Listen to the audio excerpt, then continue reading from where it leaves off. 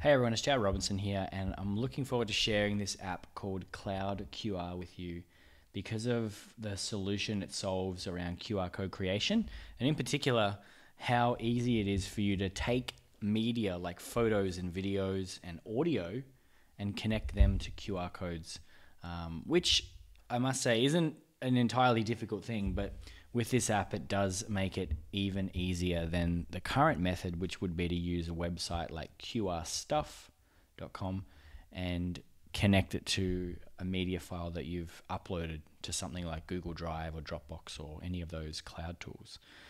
So this just takes that process, makes it easier, and therefore makes it much quicker for you to be able to do activities that use QR codes. So when we open the app up, you'll see that you've got all these different options for creating QR codes.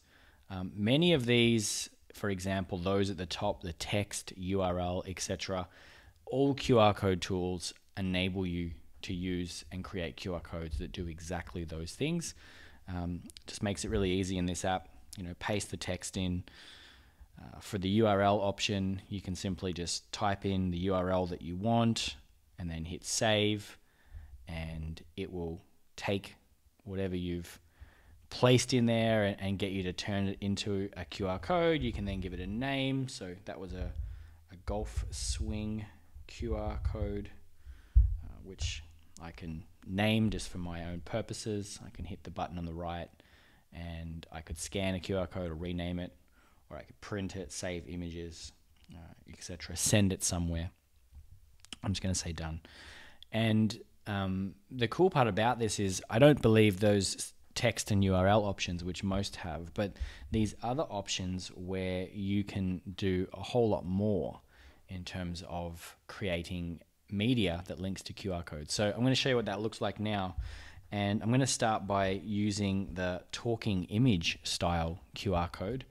And if I tap on that option, you'll see it brings up this menu, and I go and browse and find a photo. I'm just going to use this one right here. And what you can now do, and you can imagine that that is maybe a task that you want your students to do, represented as an image.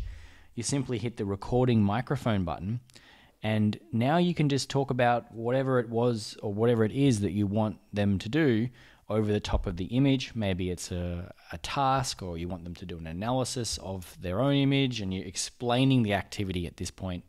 And then as soon as you hit pause, you can save it, and it's going to upload your image with your voice over the top.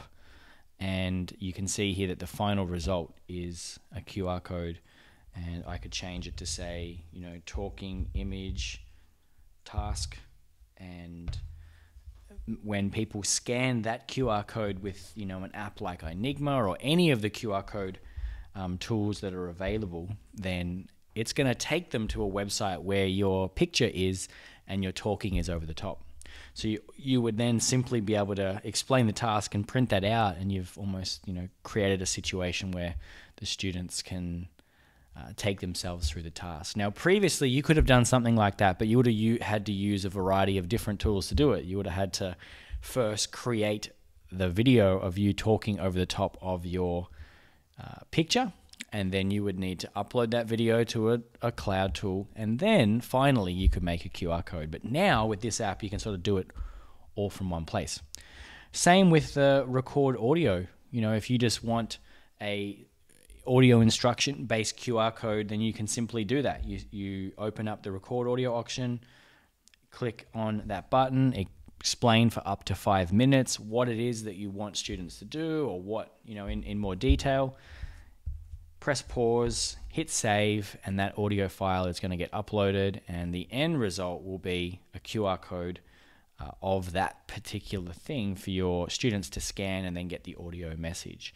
Now, that's how all of these other options work as well. You can see here image library, slideshow. This is pretty cool. You can basically open up and add in more than one picture, and then the students can swipe through the photos when they scan on the QR codes.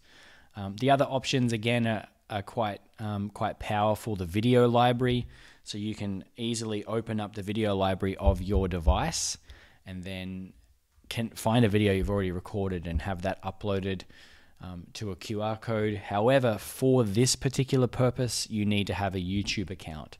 So the app uploads the video that you share to YouTube and then creates a QR code out of it.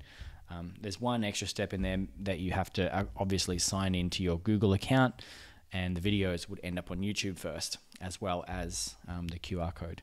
Same as the record video function. You would record a video in the app and then it uploads it to YouTube. The take picture option works very similar to these above, where you basically just have a page where that image is presented. And then finally, you've got a few other options here for document and clipboard. Clipboard's easy in that it basically would just take whatever you've got saved on your clipboard and say, do you want to make a QR code out of it? So you don't have to paste it. But the document option, when you click on it, it will actually load up some of the cloud tools that you have on your device. So I could click on iCloud Drive, and any files that I had on iCloud Drive, they could be selected and then turned into a QR code. So you could, have a worksheet, easily create a QR code for it, and then the students could scan that QR code to read the worksheet. So there's a few options there. I just love the fact that this sort of puts it into a really easy creation space where you can take some media and remove a lot of steps that would have had to take place before. Once you've created things, then you can go into history, and it'll actually show you all the different QR codes that you've made on the device. And if you've given names to them, you can sort of see the context of that. On the left-hand side here, you can even create groups. So you could create a group called Talking Image QR Codes.